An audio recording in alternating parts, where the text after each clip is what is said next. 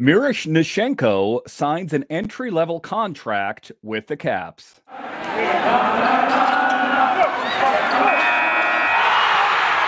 Your Locked On Capitals, your daily podcast on the Washington Capitals. Part of the Locked On Podcast Network, your team every day.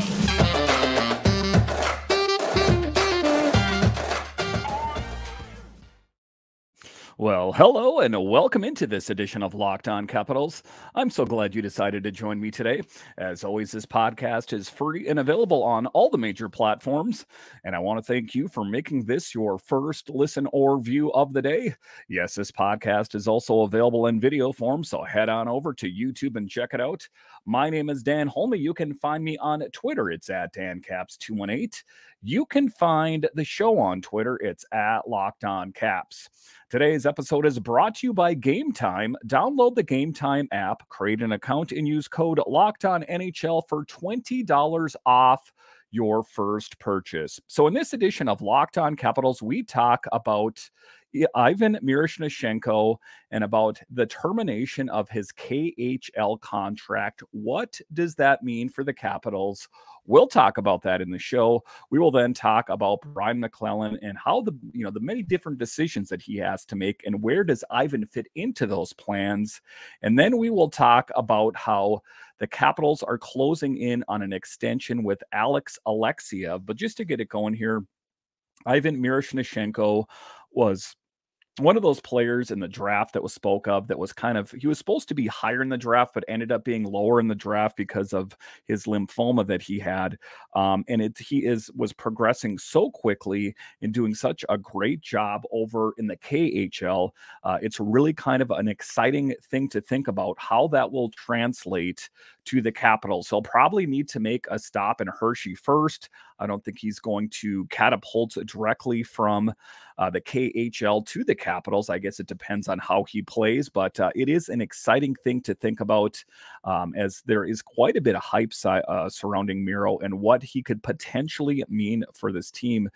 This piece was in The Athletic here. Washington signed the 2022 first-round draft pick to a 3-year entry-level contract on Monday. The team announced he will earn $855,000 in the NHL and $82,500 in the AHL. So not a bad payday for a first contract for a player who I think is going to have a high ceiling for the Capitals. So it's going to be an interesting thing to think about. Is he going to be on par, with an Ovechkin or something like that? I don't want to get ahead of myself, but, I think the potential is there that he could be, one of the premier players on the Capitals at some point. We don't know exactly when that will be, but that was the news that was broke today. Miro, a right shooting left winger, allcaps captain Alex Ovechkin, fell to Washington at number 20 last July after a Hodgkin's lymphoma diagnosis cut short his 21-22 season and raised questions about his playing future. Prior to his diagnosis, he was widely regarded as a top 5 talent. And, hat goes off to Ross Mahoney and his crew, for taking a look at the medical records and just kind of really going over Miro with a fine-tooth comb and realizing, he does have lymphoma, but there is a pretty good chance that he is going to recover from this or will be in remission, and there is going to be a bright future with him. And it was good that they were able to kind of see through, read through the tea leaves and read through the weeds there about what player he ultimately is going to be, because I do think that Miro has quite a high ceiling when it comes to playing in hockey. Miro was Russia's captain at the 2021 Gretzky Cup and helped lead the country to a gold medal. After months of treatment, Miro was cleared for game action last November and, as hoped, steadily climbed the rungs of Russian hockey, ascending from the junior level MHL to the second-tier VHL and ultimately to the KHL. In 23 games with Avangard Omsk, Miroshnichenko had 3 goals and 1 assist while averaging 8 minutes and 27 seconds per game. The 19-year-old finished the season with Omskie Yastreby of the MHL, recording 2 goals and 5 assists in 16 games. So he is getting some great production, and he's kind of skipping steps. That's how great of a player he is. He's not just kind of, getting on the entry level and just kind of hovering around that. He's just playing so well that he is, ratcheting his way up. And you got to think, the Capitals probably wouldn't have wanted him to come over early if he wasn't progressing. They would have probably said, let him stay over in the KHL. Let him work on his craft a little bit. They knew that he is destined for bigger things, and he is showing that. And let's face it, this team is looking for a youth injection. After the development camp, it's expected that Miroshnichenko would attend Washington's training camp. At some point, the Caps decision makers would make a determination on whether he'll start this season in DC or AHL Hershey. So that was one of the thoughts. One of the things that I read in RMNB, they were talking about, it's possible Miroshnichenko could join the Hershey Bears for their playoff run if he signs an amateur tryout with the team. So it is an interesting thing. Ultimately, where is he going to end up? Is he going to get any playing time in Hershey? Or will the plan be for him to be, at training camp this summer and fall and see, kind of assess where he's at? I guess, if it's possible for them to work out something with Hershey, if he can help out Hershey right away, that would be a great thing. As we know, they're making their push for the Calder Cup there, but I don't know if that's ultimately going to be in the cards, but it is an exciting thing to think about, that this player that we've heard about ever since the draft is really progressing much quicker than any of us had thought. And that is a positive sign for a team that is in transition. As we all know, this team last season did not live up to potential of what we thought and everyone thought they were going to do. And Brian McClellan went out and signed Darcy Kemper and Dylan Strome and Connor Brown and all those moves. We thought this team was going to be able to make a solid push for the playoffs. As it turned out, that was not the case, and they didn't even make it to the playoffs. Subsequently, Peter Laviolette wanted to break it off with the Capitals. They say it's amicable, and Blaine Forsythe and McCarthy and Mark Nemish, all these guys kind of parted ways. So it is going to be a change, and I think that you're going to see a lot of change coming this off season, and how that manifests itself, I guess, will remain to be seen. All right, so after the break here, we will talk about what having Miro on this team means, and what does it mean for Brian McClellan going forward. I think that this is just the beginning of many changes that are going to take place. We'll talk about those other changes straight ahead. One of the frustrating things out there is getting tickets for the events that you want. That is why you need Game Time. Buying tickets to your favorite events shouldn't be stressful. Game Time is the fast and easy way to buy tickets for all your sports, music, comedy, and theater near you. With killer deals on last-minute tickets and their best price guarantee, you can stop stressing over the tickets and start getting hyped over the fun that you'll have. I use Game Time, and it's a great tool to have to get tickets to those hard to find events, where it's hard to get tickets. Game Time is tailor-made for something like that. Snag the tickets without the stress with Game Time. Download the Game Time app, create an account, and use code LOCKEDONNHL for $20 off your first purchase. Terms apply. Again, create an account and redeem code LOCKEDONNHL for $20 off. Download Game Time today. Last minute tickets, lowest prices guaranteed. All right, welcome back into this edition of Locked On Capitals, part of the Locked On Podcast Network, your team every day. Make sure and subscribe or follow to Locked On Capitals on your podcatcher of choice and YouTube, as I have many great guests lined up this summer. Mike Vogel and John Walton coming up, not to mention the great guests that we've had on so far. So in this next segment here, we are going to talk about Miro.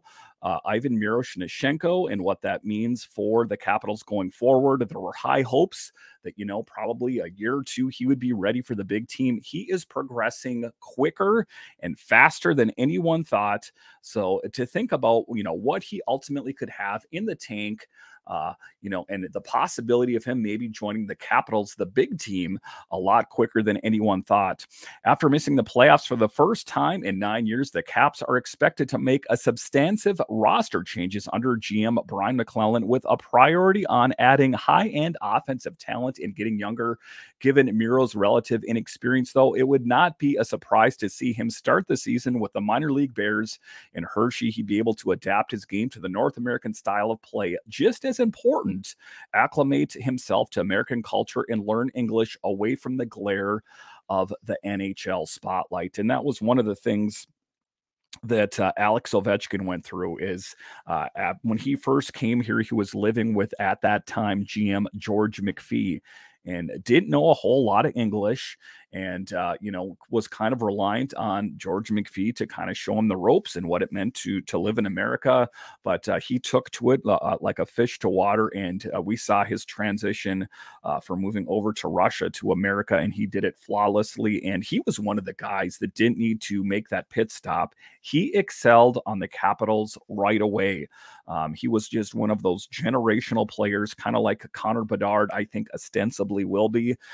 So it's going to be interesting. And I think that that is the right avenue to take for Ivan Miroshnichenko, is to have him, slowly work his way in through Hershey, and just kind of get him used to, like they said, the North American style of game. It is a little bit different than how they play over in Russia, rink sizes and that kind of thing. So it is going to be an interesting thing to see his progression and how fast that is. It's exciting, though, because this is kind of, the beginning of the changing of the guard for the Capitals, if you will. If you take a look at, Alex Ovechkin, as, he is playing out the last few years of his contract, I think that especially after that, you will start to see really big changes on this team. But up until this point, you're going to start to see smaller changes, like the addition when they added Dylan Strome and Sonny Milano. And now you're going to slowly insert someone like Ivan Miroshnichenko into the lineup. And it is, an exciting thing as a Capitals fan to kind of see where this team is going in the future.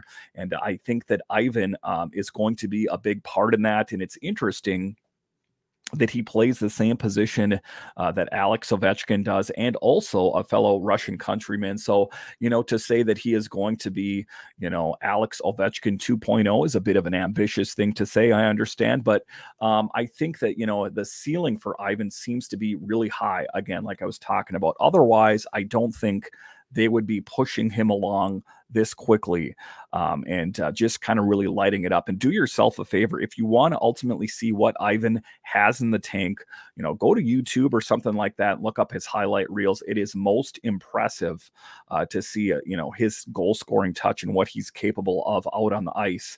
And it's like I say, it's going to be interesting, and kind of out of left field. When I got the notification on my phone at work today, I got a notification. It was from Tarek El-Bashir from The Athletic on Twitter saying that, his contract in the KHL is terminated and he's going to come over to America. And he signed that contract. And I'm like, wow, this is happening a lot quicker than I think anyone thought, because everyone thought he had 1 year left on his deal over in Russia. But suffices to say, a happy thing, a happy surprise. Sometimes you see something, and it's one of the things, like one of the players that you really like on your team gets traded away. That's surprising, but not in a good way. This was a happy surprise for me, because to finally see him come over here and see if the player that we've heard about is actually as great as everyone said he is going to be. All right, so after the break here, the Caps and Brian McClellan, they're working hard to help solidify that blue line, and Alex Alexeyev might be getting a new deal, an extension to his deal. We'll talk about that coming up. All right, welcome back into this edition of Locked On Capitals, part of the Locked On Podcast Network, your team every day. So one of the things that Brian McClellan had spoke about is that he wanted to address the blue line, and it was kind of a head scratcher for me, because I know that before the trade deadline, they talked about that the blue line, that John Carlson was the only contract or the only blue liner under contract. And then all of a sudden TVR got a new deal and Jensen got a new deal. And, we know that Orlov went out to Boston. So then the only players that were left was Faravari and Alex Alexiev as RFAs. So I was wondering, how can the face of this blue line change that much, considering that most of them are under contract? I understand that even though players are under contract, you can still, trade them to other teams. It just seemed like kind of an odd thing. And it makes me wonder what Brian McClellan has up his sleeve for the blue line. If you remember, not so many years ago, I guess, time flies, but when Matt Niskanen and Brooks Orpik signed those deals in free agency, that how much that changed the Capitals. Excuse me, before I said free agency, I meant to say trade deadline. But July in free agency, that is when they signed Niskanen and Orpik. So it makes me curious and wonder what is going to happen during free agency this summer. Are they going to make another big transition? Are they going to sign another big name blue liner or blue liners like Orpik or Niskanen? I think the potential for something big is really there. But talking about Alex Alexiev, and a guy that is, I think, going to be taking on a bigger role now that Peter Laviolette's not here. I hate to say it. It seems like he wasn't, the biggest fan maybe of Alex Alexiev. Per Sportsnet's Elliot Friedman, Washington is signing Alexiev to a 2-year extension that carries an AAV of $825,000. So not a bad deal, kind of a bargain shopping deal for the Capitals for, I think, a blue liner that has a pretty good upside, all things considered. And it was one of the interesting things that Dmitry Orlov had said after he was removed from the situation of playing with Washington, is he said, it was a head scratcher for me why Alex Alexiev did not get more playing time than he should have. He really saw, the potential in Alexiev. So I think that the next coach will probably properly utilize Alexiev, and hopefully that's the case. The contract comes shortly after the team inked Ivan Miroshnichenko to his entry-level contract. Alexiev was a restricted free agent, so I think a good move, all things considered. A good guy. He was a restricted free agent, so I guess they didn't have to move too quick, but I think they wanted to take care of it. The 23-year-old had 5 assists and a plus-minus rating of -2 through 32 games this season. So I do think that was the right thing to do. I think he has a good upside. In 32 games this season, Alexiev picked up 5 assists and a plus-minus rating of -2. The 6'4", 213-pound blue liner also had 48 blocks, 33 hits, and 16 giveaways, according to the Hockey News here. To open the season, Alexiev was recovering from a shoulder injury suffered in the offseason training that led to surgery. When he was healthy, he served mainly as an extra and then interchanged with Matt Irwin when John Carlson got hurt. And that was the big kind of, head scratcher for Dmitry Orlov, is why is Matt Irwin playing over Alex Alexiev?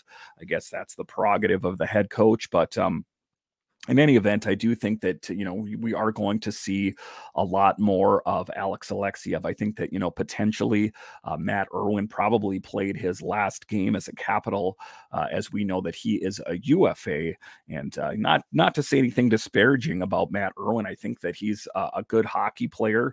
He's a guy that, you could have be a healthy scratch for a month sometimes, and he would come back in the game and would play flawlessly. So not to say anything bad about him. It's just that I think that an upgrade in Alex Alexiev would definitely be the case. Then when the sell-off prior to the 2023 NHL trade deadline saw Dmitry Orlov and Eric Gustafsson depart, he played a full-time role, often working on a third pairing with Irwin.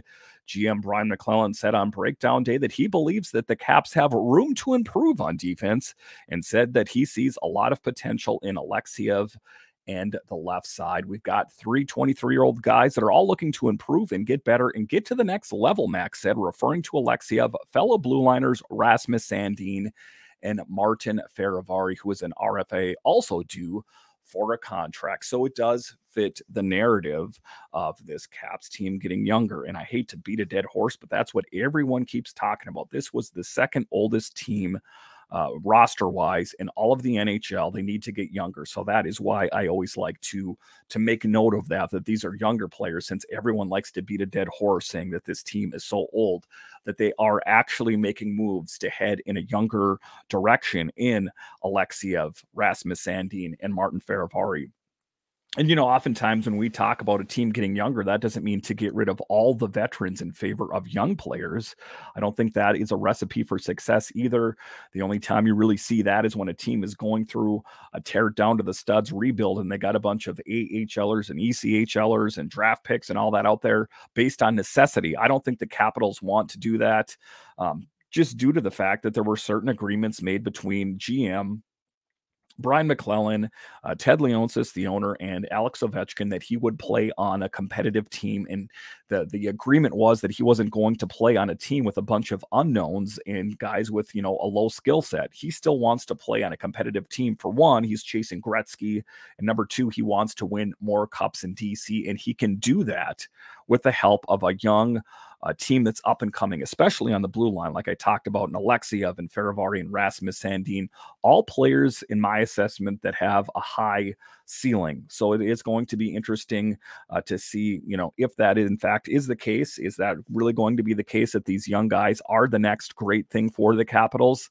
I guess time will only tell, but I do think that what is paramount for the next coach is they have the ability to work with these younger guys. That was the big dig, you know, against Peter Laviolette and Barry Trotz, is that they had a reluctance to play with and want to have younger guys in there. But then an interesting thing is Peter Laviolette referenced his time back with the Predators when that was primarily a young team. So I think that he took that as a bit of a slap in the face. And I think that Peter Laviolette, what he was saying is that I played the guys that I thought were best suited for the team to succeed. So I kind of see that point of view. And if you actually want to take a look at the roster when he was the head coach of the Preds, you'll see what I mean. But as far as the blue line and as far as Alex Alexeyev concerned, I think that this is the right direction for this team going forward. I think that what you're going to have is blue liners with a higher skill set and an ability to really help this team, not just in the immediate future, but the long-term future, because we want a Capitals team that is sustainable, you know, year after year, making it at the playoffs in the Stanley Cup. And it would really be nice if we could get at least one more cup during the Ovechkin era. I know it's kind of a tall ask, but I do have faith in Brian McClellan that he will be able to find a way to get it done. I just think the Caps fans are going to have to be okay with, you know, potentially big trades and big movement that might need to take place, however that manifests itself. So I think that it is going to be an exciting time for Caps fans, and I think it's going to be an exciting time to see this team, you know, kind of changing the guard a bit, and you're going to start to see some younger and newer players take over for the older ones. All right, once again, I want to thank you for joining me on this edition of Locked On Capitals. And are you an everydayer of Locked On Capitals? Do you listen to this podcast or watch it on YouTube every day?